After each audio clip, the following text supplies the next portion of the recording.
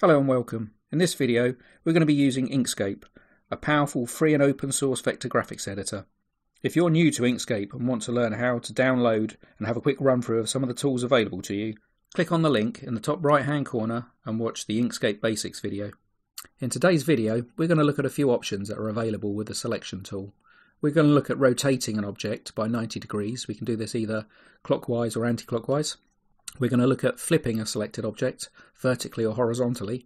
We're also going to look at how we can order our objects. So as we build up an image, we can adjust which order the objects are arranged on the page. And we're going to look at a couple of scaling options. We're also going to look at Boolean operators for combining our shapes and paths. So the first tool I want to take a look at is our rotation and flip tools, which are available to us when we have our selection tool, which is the arrow at the top left hand side of your screen. I've made up a little man. He's just made out of predefined shapes, so I've just used rectangles and ellipses and I've joined them together using union, which we'll be covering shortly. If we select him by clicking on him, we can use the rotation and flip tools at the top here. So we can rotate by 90 degrees, we can do this anti-clockwise, or we can do it clockwise. And we have the flip tools, so we can flip horizontally, and we can also flip vertically. Next along the line we have these tools, which when we build up a picture we get several objects all stacked on top of each other, and we can change the order by moving them up and down the stack using these ones. I've got a few predefined shapes that I've already made. So like I say, these are just predefined shapes that I've drawn. So when we put them on the page, you can see they're stacked on top of each other. If we want to change the order in which they're stacked, we can go up and use these tools at the top. We can either, let's move it up a little bit so we can see. So the first one is drop it to the bottom of the stack. So if we click on that one, it drops it right to the back. We can then move it back up either by using the tool on the right hand side, which takes it to the top of the stack, or we can step them up and down one layer at a time. So we can take it back that way. Back up. Another thing we can do with our objects is group them.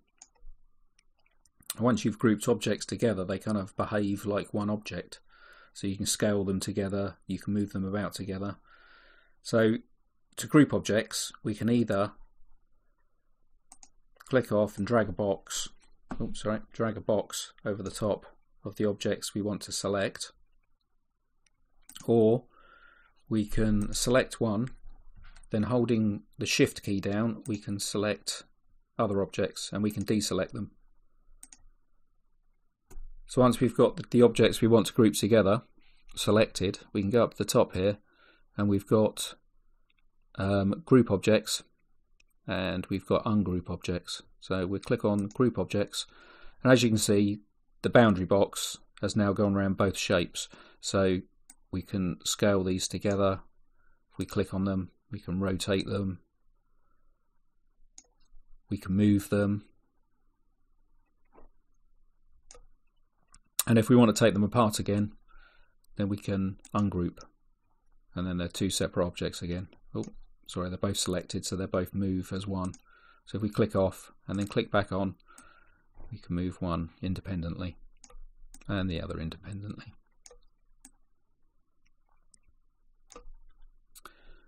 When we group objects, the objects have to be next to each other. So for example, if we take the square and the triangle, so we've got the triangle already selected, so if I hold down shift and select the square, when we group these, they put them next to each other, so they get brought forwards and put together. So let's go to the group and we group them, and the square gets brought forwards so they're next to each other. It doesn't matter which way around you select them, they'll always get brought forwards to the the front object and selected that way. They'll stay in the same order, so the square is still behind the triangle, but they're next door to each other now. Just bear that in mind if you're making up a complex picture using lots of objects and paths. If you group ones that are set apart, it may affect the appearance of your picture, so just be aware of that. So the next tools I want to look at are these scaling options we've got at the top here. If we open up our square, you can see I've got a stroked path around the outside, which gives me a nice black outline. Now we can either scale this when we scale our object, so if we click on it, at the moment the stroke scales with the size of the object. So as I make the object bigger, the line around the outside gets bigger. If we turn this off, when we scale our object, the line will stay the same width. So as we bring it down, it looks like it's scaling, but when we release it will recalculate. So there we go, it's sized the line back to the original size, or the stroke, sorry, back to the original size. If we turn it back on, as we drag it out, it will scale with the size of the shape. So the next tool I want to take a look at is the second one along, which is scaling radius of the corners with the object. For this, I'm going to get rid of this one because let's lose that. We're going to go over to our rectangle tool, and we are just going to draw ourselves a nice rectangle. If you watched the previous video, you'll remember that we have two square handles, which we can just use to manipulate the shape of our rectangle. And we have a round handle, which you can round corners with. So if we round the corner, then we're going to go to our select tool to get our scaling options.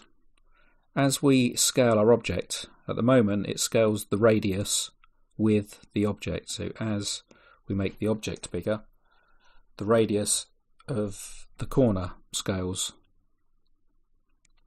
But if we turn that off, the radius should stay the same. So we scale it up, and when we release, the radius should change back to its original size. There we go. So it's no longer in proportion to what it was before. So the last thing I want to take a look at in this video are the Boolean operators, which work on paths and shapes. You can find these if you go up to Path at the top, click on Path, you've got all your different options available down here.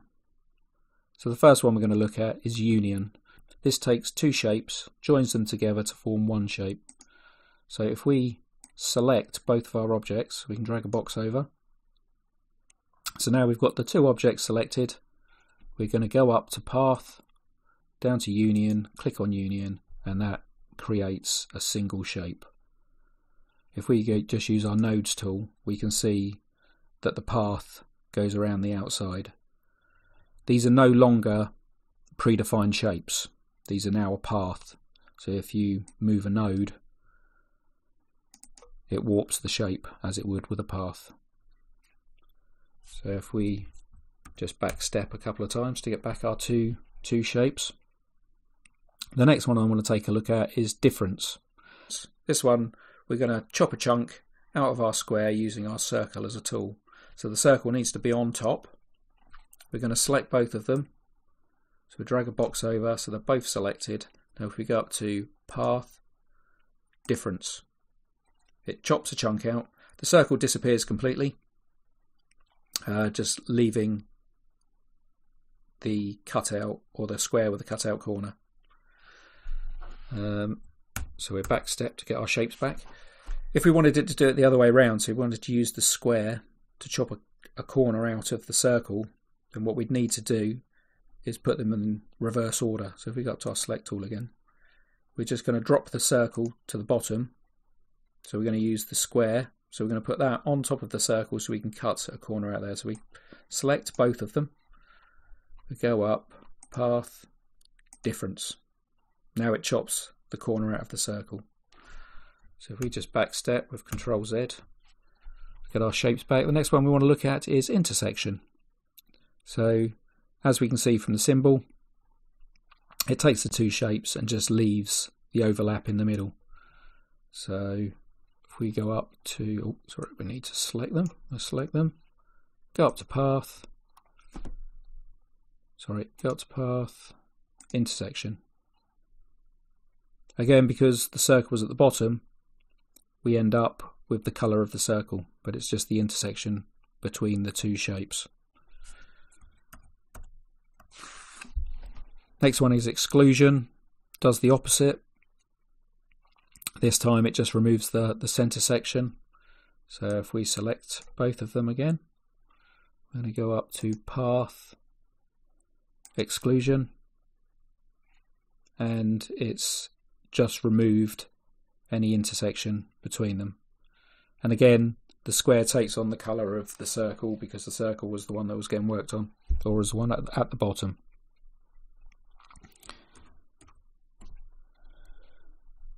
After circle, we've got division. This one works a little bit different. What happens, I think we just demonstrate it and then we can. So we've got to Path, Division. This uses the top shape to cut the bottom shape into sections.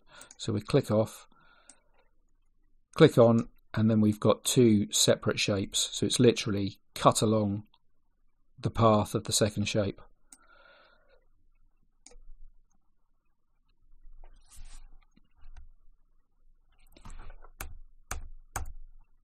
Sorry, just back step, get back to the square.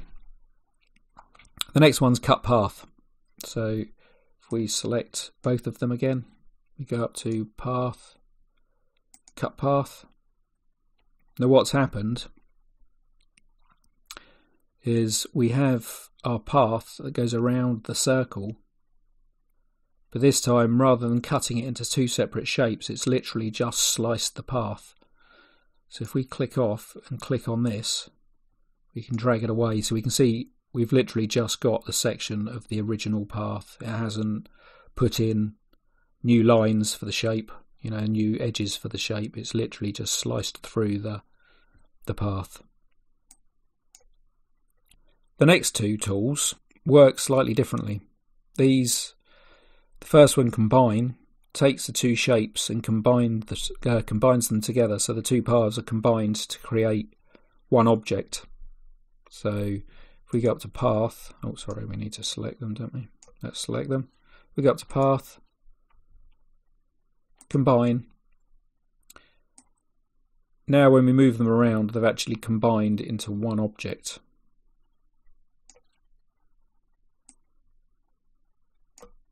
If we want to take these apart again, we can use the break apart. Break apart works on objects that are made up of a selection of individual paths. So this one's, let's get our selection tool. So this one is one object that's made up of two individual paths. So we can break those apart again by using break apart. So we've got it selected, go up to Paths, break apart. And that separates out the two objects again. As you can see, it's kept the same colours as it was when it was combined. Well, I think we've covered everything I wanted to cover in this video. In the next video, we're going to use what we've learnt in the previous two videos to create a simple vector graphic of an owl similar to this one. I'll see you next time.